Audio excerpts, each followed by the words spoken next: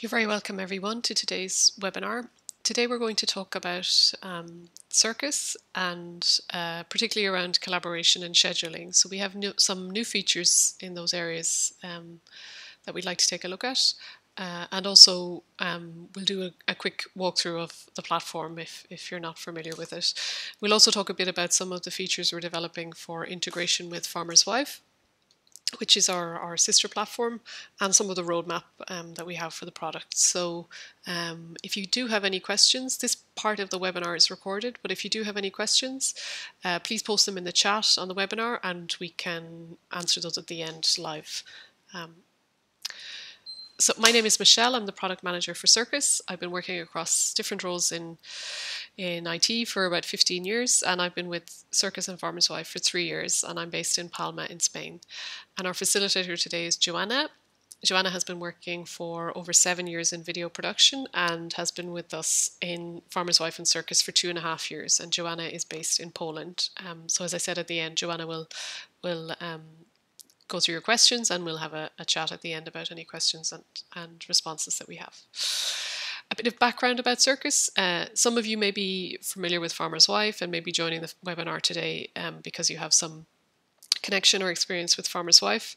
So Cirkus is developed by the same team as developed Farmer's Wife, and it came out of I guess the need, we understood a need for a different kind of collaboration. So through Farmer's Wife we knew a lot about resource management and project management and financial management, and we did understand that there was some gap there around collaboration. So Cirkus was a different tool that was built ground up by the same team and by members of that team around collaboration. So initially we partnered with a team to work on collaboration. So a lot of the initial development was around task management and collaboration. And now in recent times, we've been working more on project management, project templates, and also around resource scheduling and that kind of timeline view. We've also done some more work this year on integration between our two products, and I'll cover a little bit later how that works now and what we plan to do in the future. And we may have a separate webinar coming up, I think, Joanna, related to Farmer's Wife and Cirkus integration and the workflows that can support now and the workflows we plan to support in the future. Also, if you did want more detail, today I'll take a short tour of the product, but if you did want more detail on specific areas, we have tutorials on cirkus.com on the website, and there's also a recording of a previous webinar from during the year, which is a little bit more detailed in some of the areas. So as I said, today we'll do a short tour of the platform just to give you an idea of how things work. If you're familiar with Cirkus, you might still learn some hints and tips. We'll also look in detail at some of the collaboration you can do around comments and file management. And we'll look at some of the latest developments in scheduling and our latest feature around advanced search. Also, just looking ahead to what we have coming up later in the year. And at the end, as I said, we'll do a Q&A, so post your questions as they come up. So jumping over to the product, I will show the Mac app today, although we have, in Cirkus, we have a Mac app and iOS app, both on the App Store, and we also have a web version at cirkus.com. We have an Android app which is in beta on the Play Store if you have some Android users. So I'm logged in here to a test environment. I'm logged in here as Jim. You can see at the bottom here that I'm Jim. And this is a list of Jim's tasks. These are sorted by due date, so it's easy to see which ones are coming up, which ones are overdue or due today, and then you can see a list of the rest of them by due date. So this is one way of working on the task list. The filters and the sorting are here at the bottom. I also have some tasks that are starred, so they get pinned to the top of my task list. So let's have a look at one of those. So this task, here I have my list and here I have my inspector. So you'll see this structure in a number of places where we have the navigation here, the content in the middle, and the inspector of this item over on the right. So here in this task, you can see the history of everything that's happened in this task. You can also see some discussion here. So we had some to and fro discussing a candidate with Anna and her reply, some emoji reactions here. So this is something that we added during the year, these reactions to comments. And you can see how we can collaborate in a simple way on this task. You can also attach files to tasks. So here I have a file of this candidate attached to the task. I'll just show you quickly how that works. I can also attach files, I can also attach files to the comment here. So if I navigate here, I can attach resume directly, and I can say, a new feature that we've added is this ability to mention all the people on the task. Here I'm in a personal task, which is not in a project, but if I was in a project, I would also get suggestions to mention all the people in the project or all the people in the workspace. So there you go. I get a little preview. This is a PDF, so I get a preview, and I can download or preview the task from there. An interesting little shortcut is that you can also paste from your buffer. So I can do a screenshot here and say, just paste directly in from my buffer, a little image. So you can see that it's quite fast to collaborate on this task and to pass information back and over. Because I've mentioned all on the task here, I can click on this to see who that is. It's me and Anna and Jody. So Anna and Jody will receive an inbox notification for this mention. We'll also receive a push notification on Mac and iOS if that's configured, and also an email notification if that's what they have set up. All of that is configurable in your notifications here. Notifications. So back to my task. Other things you can do with comments. If I mention somebody, I also have the option to set that conversation as private. So once I mention somebody, one or more people, I can set that to private. So at the moment, anyone who can see this task can see all of these comments. But if I wanted to have a private conversation, just to maybe remind Anna to take a look at this task, but not to clog up the collaboration with that, I can set that as private. I can also mention roles here. So we have this idea of individuals having roles, and I could mention a role there and make it private for that role. So only people with that role could see that task. Or could see that comment. So I can send this over to Anna, and now if Jody, the other person on this task, is looking at this task, she won't see this entry. Anna can reply to me, and that's also private. So a nice little way to, I guess, keep down the noise. It's some of the collaboration is these private comments. This task has a due date, but it isn't part of a project. So this task kind of exists on its own. When I start working on the task, I can mark the task in progress when I'm working on it. And a nice feature is to edit this status to say exactly, for example, on hold, it's quite useful to say why it's on hold. Say pending interview, I can type that text there, and then that will be pinned here on the task. So people know why this task is on hold, and all of this information when I made the status changes are in the history of the task here. So this is a personal task. It's not in a project, it's just a to-do, I guess, between a group of us. I could just have it assigned to me or have it assigned to a role like this task here, which is a recurring task monthly to remind us to pay some invoices. But if I jump over to this projects menu item, you can see that I can organize my work in projects. So here's a list of all of my projects.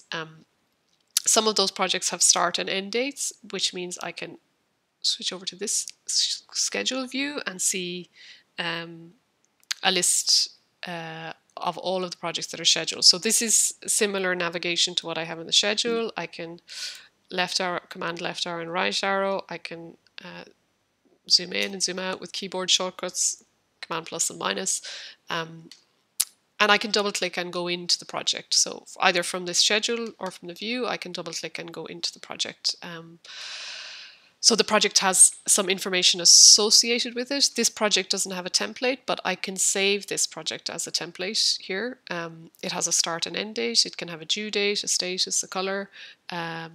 Projects, you can also collaborate with comments and files at project level. So here I can mention everyone in the workspace or the project, and I can say,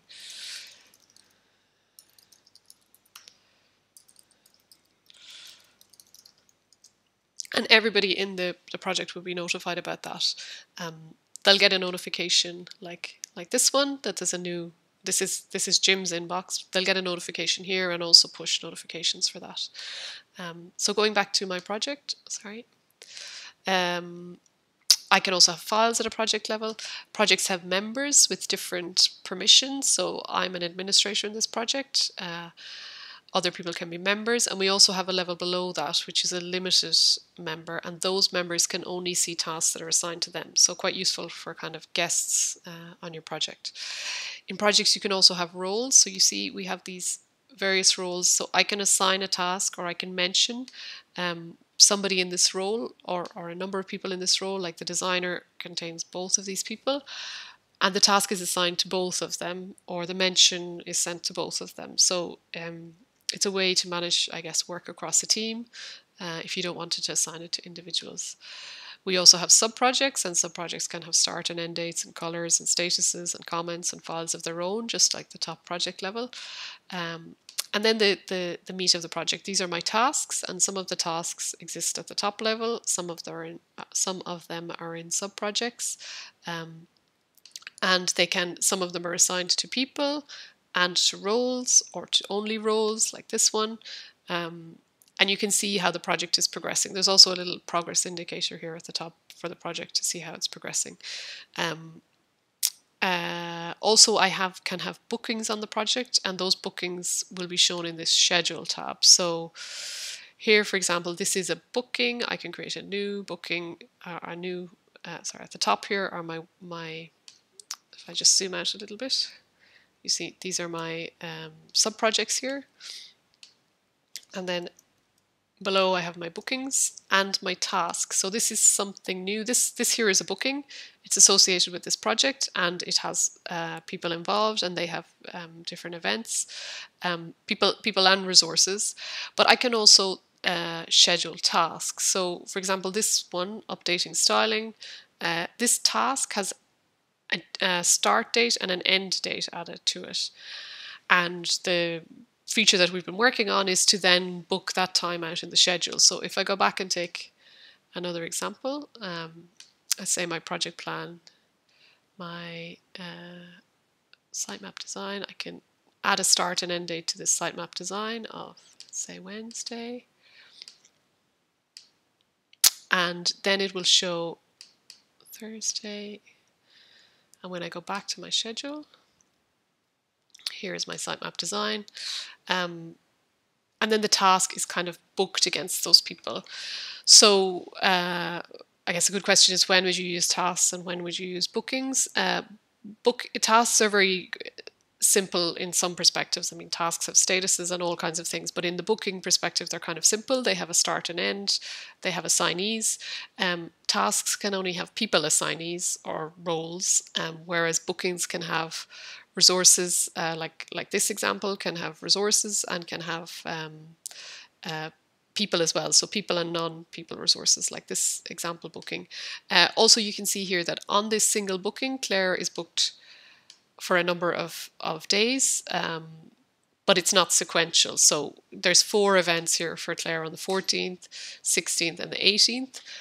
So I guess it's a different way to manage more complex booking requirements. So you might want to use bookings if you need to split out your bookings in this way, or if you need to schedule non-people resources. So everything I'm seeing in this schedule are bookings that are linked to this project. If I want to see the overview for all of the team, I jump out to the schedule view. So we'll look at that in a minute. This is the overview of all projects, so we'll look at that in a second. I just wanted to quickly show you back on projects.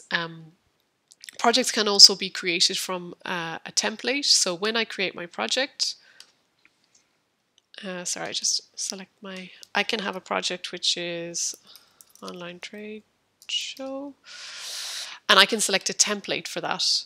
And that template will give me some custom fields, will give me the tasks, the sub-projects, all of that structure that I need. And I can also add people in the template, or I can have them optional here. So this is... And these fields that I have here, these happen to be entry fields, but they could be drop-downs or selectors. All of these custom fields that I have in the project template, you can add those to tasks, projects, and bookings. And all of the collaboration I showed with the files and the comments and the private comments, and all of that is available on tasks and projects and bookings. So let's create that new project. Here it is. It gets a default color and a default avatar from the, and when I go to the subprojects, this list of subprojects is created by default, and these tasks are created by default, and then I can go and assign out. In this example, the template didn't have people assigned to the roles, but I can go back here and say that in this workspace, in this project, Anna will be the admin, and therefore she will be assigned the tasks, or I could assign them directly.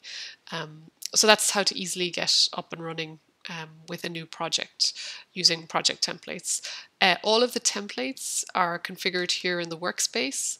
So here in the templates, in project templates, this is the one that we use, the new trade show. I click into it and you see it has the same structure as a project where I can add the fields and the members and the tasks.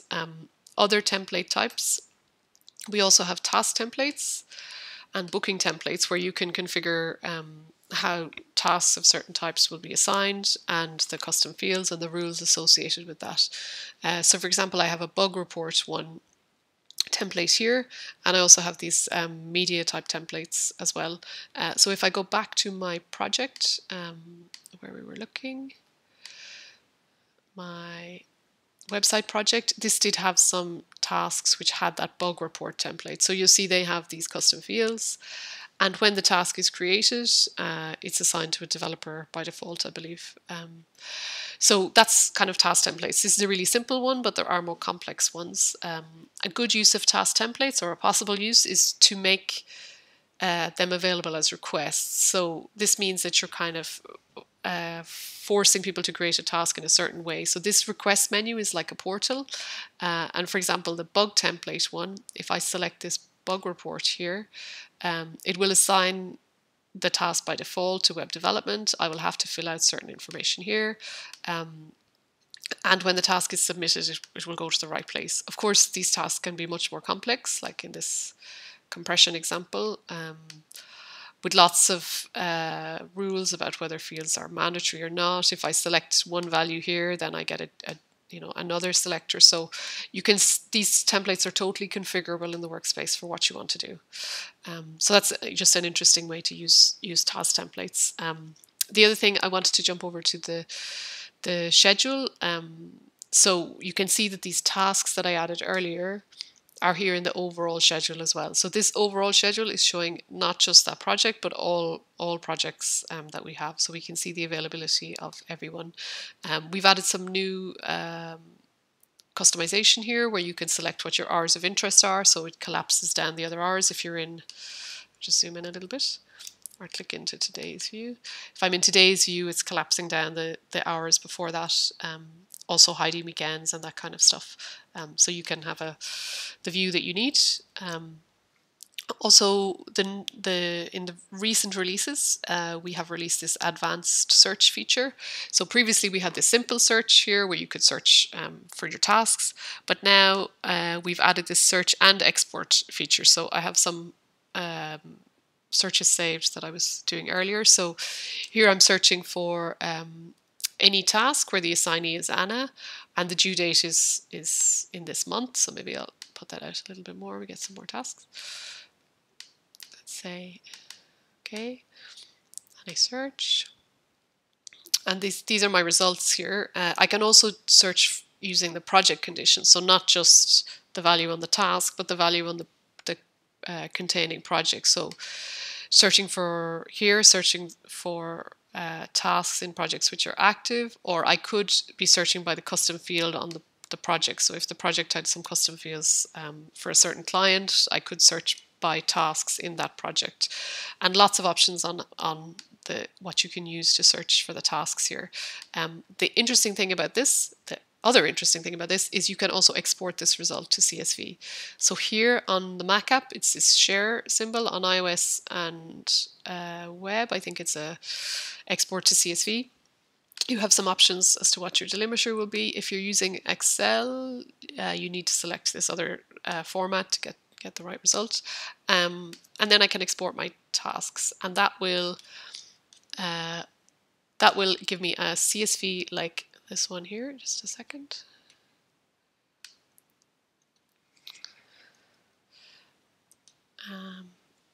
And you can use the CSV as you want. The information is a little bit blunt right now, but everything about the task is there, so you can take it to do other reporting as you need.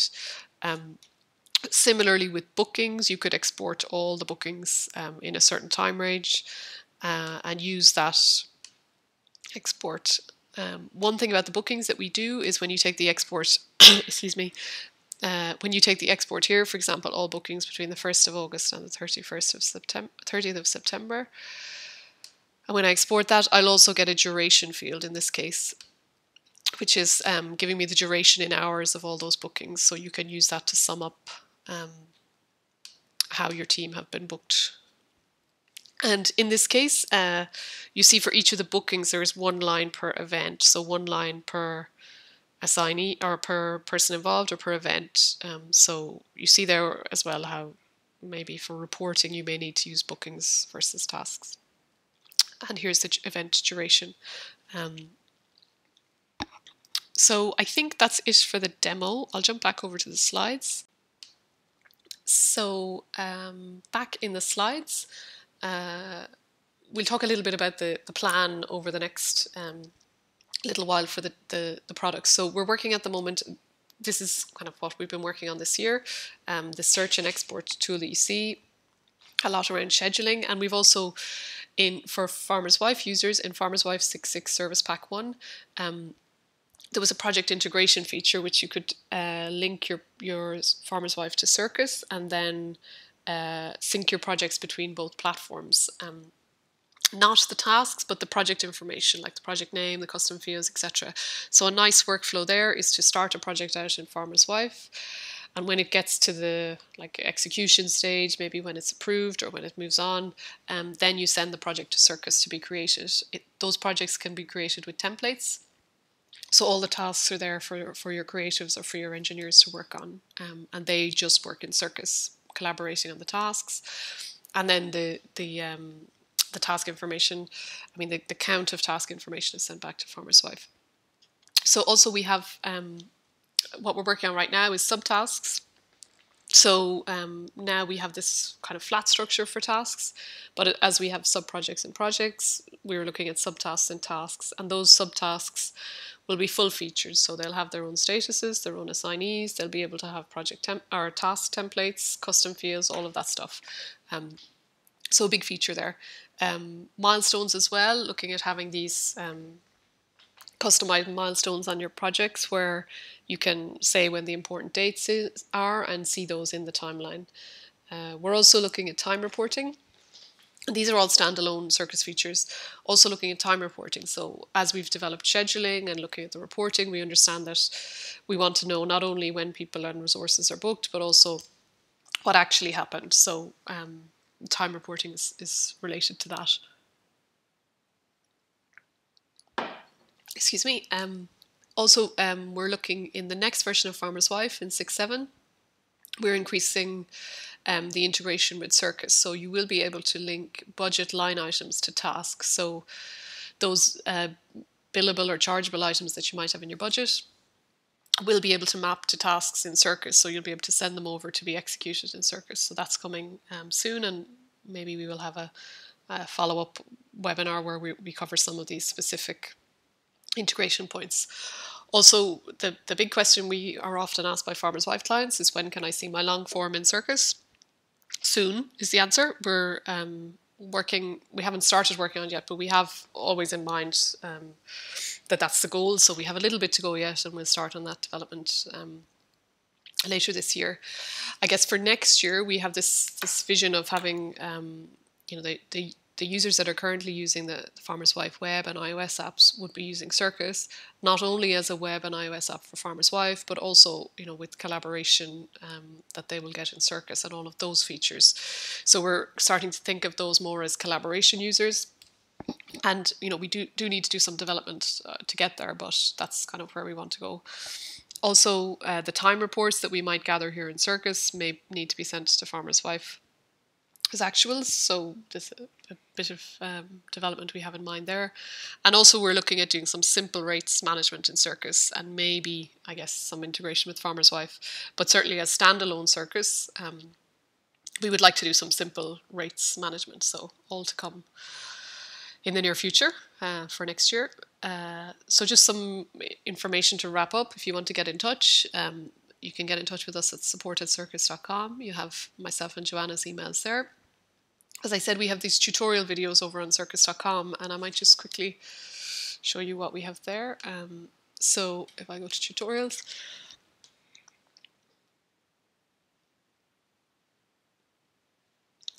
we have specific videos for some of the features around collaboration, roles. The templates covers all of the custom fields. Task triggers I didn't cover today, but this is some logic for taking actions based on task conditions. Request workflow we talked about, which is gathering information in that request portal. Scheduling, this is a new video related to the scheduling features that we have. So all of those, short videos, less than a minute or a couple of minutes each, just to look at the specific features. It's interesting when you have a bit of time. And we also have our previous webinar there. I guess this one will go up eventually. So I think I'll hand back to live Joanna, to let me know if you guys have any questions. If you want to post in the chat, and we can try to answer them. Thank you very much for your attendance today, and we hope to see you at a webinar soon.